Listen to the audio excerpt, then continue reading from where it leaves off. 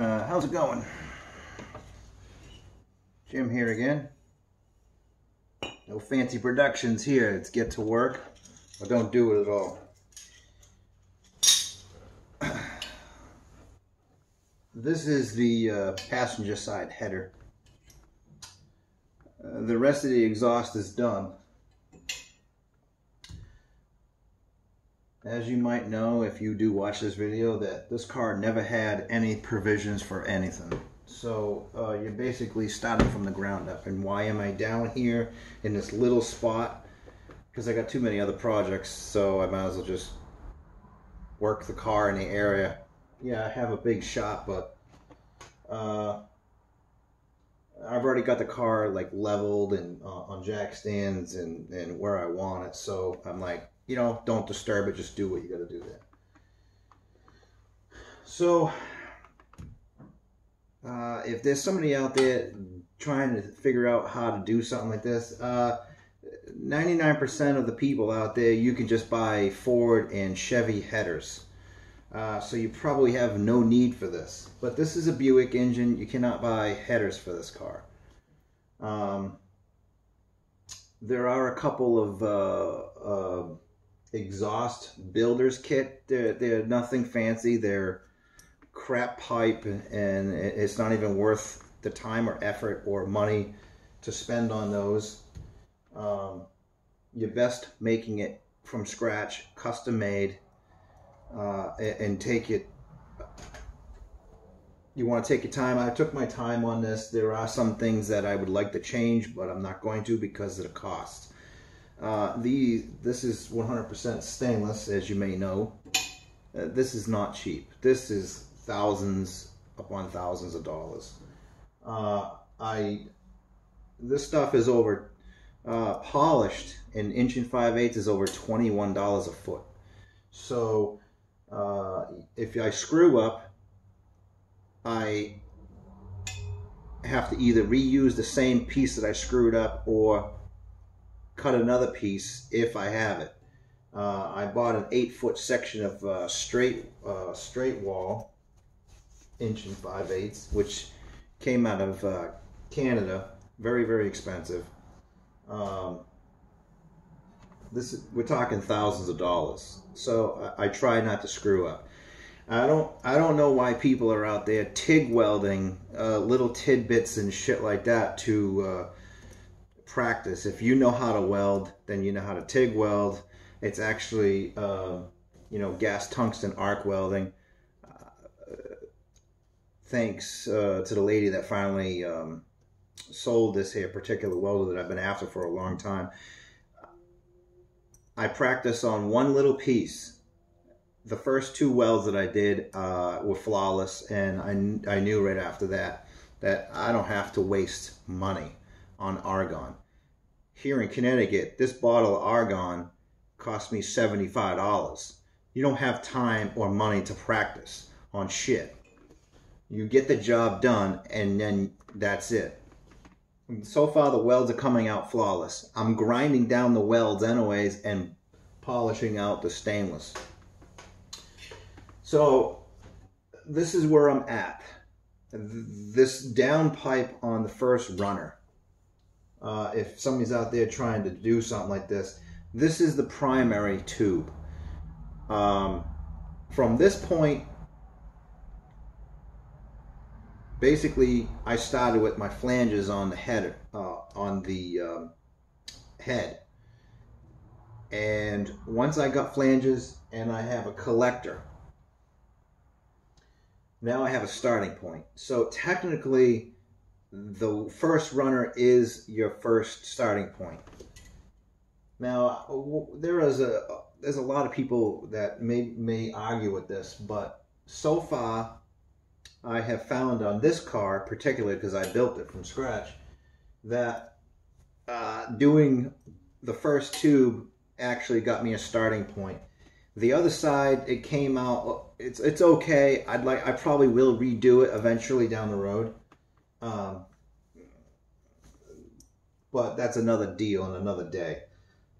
It's presentable. It looks great. Maybe I'll run with it. But this one since I did one, I knew where I was standing. When I first did that, I didn't really understand how to hold it with just my two hands. There are a couple of apparatuses on the market for header builders. Header.com sells things like that. They're very costly. I was going to make some out of billet aluminum with hind joints, and that's just a waste of money and time. So I came up with this idea that I basically had some leftover exhaust tube. This is just regular aluminized steel exhaust tube that you can't really recognize that it's a tube. So basically what I do is I cut an 1.25 inch exhaust tube. This happens to be about 3 inches. I made like 4 or 5 of these. I call them helpers because it looks like a pair of, the way I did it is, here's the tube round like this. And I relief cut a square hole directly in the middle, leaving about 3/8. This one's actually 1/2 inch. So say leave about 1/2 inch or a little more than that on each side, like little wings. Cut the tube down the center so it splits open, and then basically what I do is I use a pair of hose clamps. Okay, that's it, and it fits directly right over 1 5/8 inch tube. Okay, you basically line your opening up to butt joint each pipe right up against it. You put the hose clamp over there, and I'm just showing this for demonstration purposes, but basically you go like that, you put it on each side of the wing, tighten up with a 5/16 nut driver, and you can butt joint all your tubes after they're straight. You want the joint as tight as possible. That's what I have found out. By the joint being as tight as possible, you can create a better tack weld, and this is the key with this stainless steel, especially making headers that I found out. The more tack welds around the tube, the better and straighter it's going to be as a helping hand with the rest of the build going straight. And because I don't really have any measurements to go off, except I know that I want this 90 degrees or close to it coming out of the head, and I want this parallel and 90 degrees going into the header collector. Well, that's what I have achieved with using these little makeshift helpers. So you get the idea. You can put this, like I said, you just center this up right here. You clamp this down, and what I usually do is I get this, and since I made this about an 1.25 inch wide, you can get 3 to 4 tack welds in a 1 inch spot. Rotate this 90 degrees, do the other side, and then you know you're totally straight. Now, this is a straight piece of tube. After cutting this, I run it on the lathe real quick and get it extremely smooth. Because the long straight pieces, I know that are going to get straight. The bends that I had made, those were mandrel bent, and even though they're mandrel bent, let me get a tube in. Even though these are mandrel bent, you don't know if these are perfectly, this is a 45 and then I got 90s, so you don't know exactly if these are 45 or 90s. But I do know that when they draw this material out, since it's so hard, some industries will fill this tube with a sand or a drawing compound. That's old school. That's like, you know, like 80 years of workmanship, but I don't even know if anybody's doing that anymore. That's called a drawing machine. So anyways, today's new hydraulic systems will actually pull the pipe into the boot or the foot, or basically the hydraulic pressure will pull it. By doing that, it changes the pitch on this straight. Now, if they think, because I bought these commercially made and then bent some of them, so even though that they say, oh, we cut these all straight on the mill, when they draw these from their hydraulic press or bender, it actually changes the pitch on the angle. So one machine is not going to be the same as the other. So that's what I found out, that each one of these, most of the time the leg, this is called a leg and a run. So most of the time on this run, this is going to be pretty straight, but on the leg, that's where it's not straight. You can't tell, but this was drawn and this is perfectly, and you could see that is not straight anymore. It's higher on this side. So unfortunately, that's what I have to deal with. So rule of thumb is to start with one side. In this case, I started with the first two runners in front of the engine and then went from there. Once I have a ground point, I know where I'm going. I'm trying to keep the long run on the first tube pretty much perpendicular with the frame, and horizontal with that way, and your angle, that's more like a visual thing. I know that I want them fairly smooth, and I definitely want to keep that 90 degree, 45 degree plane, and that's what I was achieving. So if there's somebody out there trying to do this, try to start with the first one, the longest tube. I also found that doing this, it actually helped me finish the entire back side of the exhaust. That's what I have been doing in the last week. You see the other videos, I had to hand make all of the flanges and bend all the pipe. And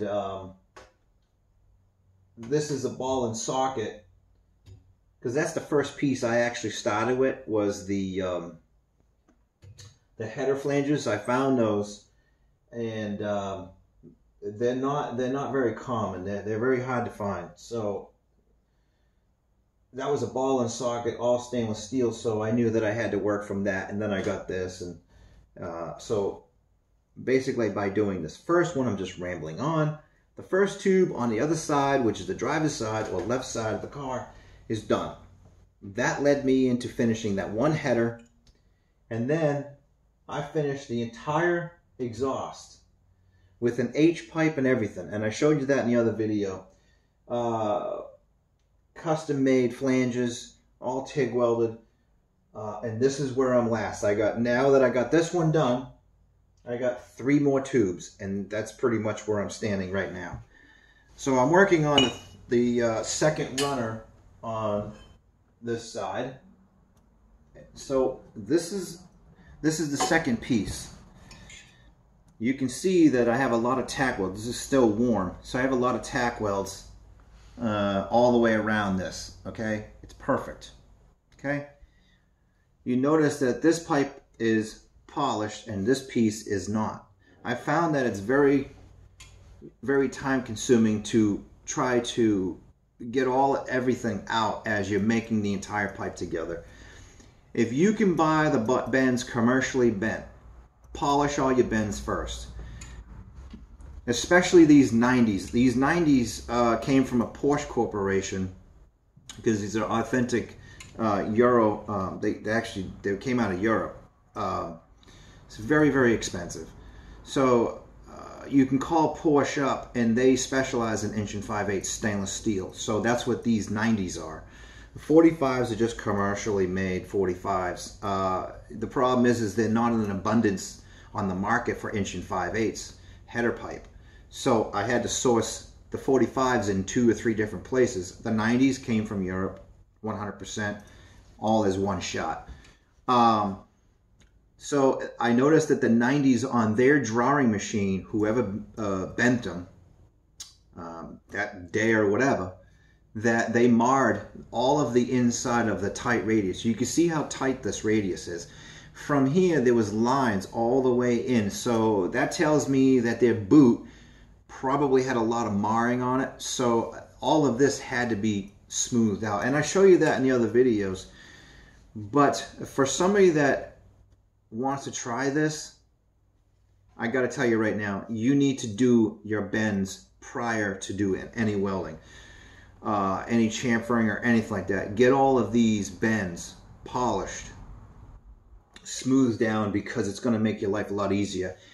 Now this little 4-inch piece that needs to be smoothed and polished, you can handle, because you got a whole handle. You got, really, it's literally a handle now that, because on the first side I was actually smoothing and polishing these little bits and then welding them on. Then I realized that, well, it doesn't need to be done that way, because this is already done and I can just blend in the buff into the polished side. So that's all I'm doing on the small pieces. On a big piece like this, I'm gonna go and buff this out, because this piece came out of Canada. So I noticed that the seamless tube weld, it's a little high, so I have to smooth this out. On these, when I'm welding them, I'm putting all the seams, because you don't see them after. You can tell there's no seams in this after you polish it. But anyways, I'm trying to put the seams down, because, you know, less seen is better anyways. So on the big side, this stuff like this, or big bends, do all your polishing first. Little stuff right here, you can get away with buffing this out, smoothing this out at a later date. So this is where I'm at. This is my second runner on the passenger side here. TIG welded all right here, just a couple spot welds until I, you know, stop burning some rod and getting this fixed. This is just going to be, that's it. So you want to, the biggest thing is what I'm trying to do is I'm trying to eliminate how many joints that I put together. The first 2 runners are the longest, so there's a lot more joints in there. I don't want this video to go too long, but it doesn't matter. End of story. So I clamp this. Now it's done. I don't have to clamp it. Now my helpers, or my helping hand pipe, can hold this joint and this joint. So really I only have 2. And then basically it's just an eyeball look, and I let the bottom of the pipe touch the first one on the top into the collector. These are a pain in the ass to weld up in the collector. They are very challenging. The first pipe over there really took me for a ride. That's why I'd like to redo it, but I'm going to live with it for right now. But that's it. Yeah, let's see if anybody else is watching this and put a video of custom stainless headers that they're making. I'd like to see how challenging it is for them. Have a good day.